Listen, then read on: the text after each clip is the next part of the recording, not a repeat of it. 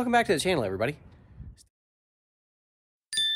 Still doing work on the 1987 Dodge Raider. I've got a lot of little things done, mostly maintenance items. Like there was no instrument panel bulbs. I've been getting the carburetor tuned up, mainly by reducing jet sizes and accelerator pump sizes and everything else. But I also made one big change today, and that's what you're about to see slash hear, I guess.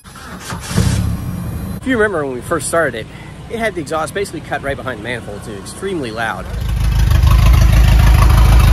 It doesn't have any exhaust, so it's pretty loud. If you listen to it now, that's not extremely loud because I built my own exhaust system for the first time ever. It was actually pretty cheap. I had a few 45s and things that were 2-inch pipe, so I went and got some straight sections from the parts store and a cheap muffler, which, by the way, was not as cheap as it used to be. Last time I bought it, it was $29. This time it was $51. So prices are going up on everything, I guess. But what I'm saying is that with about 3 pieces of straight pipe, 3 elbows, and a muffler and an exhaust tip, I built my own exhaust system. It cost me about $100 total. And let's take a look at it, shall we? Now, it's by no means perfect, but starting up here where it was cut, I've got it welded and clamped just because I couldn't get all the way around on the weld, so I did both. It's also welded here. I'm going to take the clamp off. The clamp was there temporarily for the right length. I slid these 2 pipes together. I had to make a couple pie cuts and bends here. Just cut out little slices, bent the pipe over, and welded those sections up.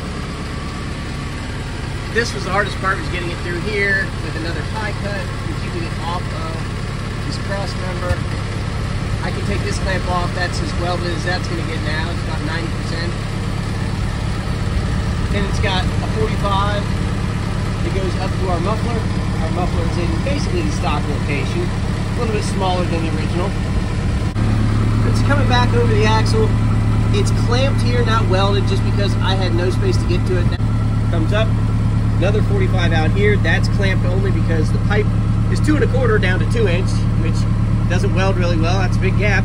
And it also makes this removable if I ever want to change the exhaust tip. Come out here, one more hanger and an exhaust tip welded onto my 2-inch pipe, and that's it. First time I've ever built my own exhaust, and it sounds pretty good. Let's rev it up and see what happens.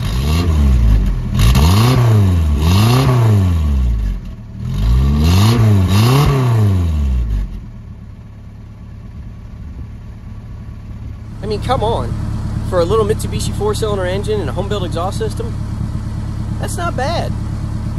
Oh, all right, well, anyways, that's what's been going on lately. I also caught in the background that I've also got this thing registered and plated now. So, I've got a few more things to do that'll be in upcoming episodes before this thing goes out on the road. Like, I've got to fix the rear hatch. I've got to work on the brakes, which I haven't really taken a look at. The pedal's soft, but if you pump it, it stays. So, I don't know if it's air or if there's a leak somewhere.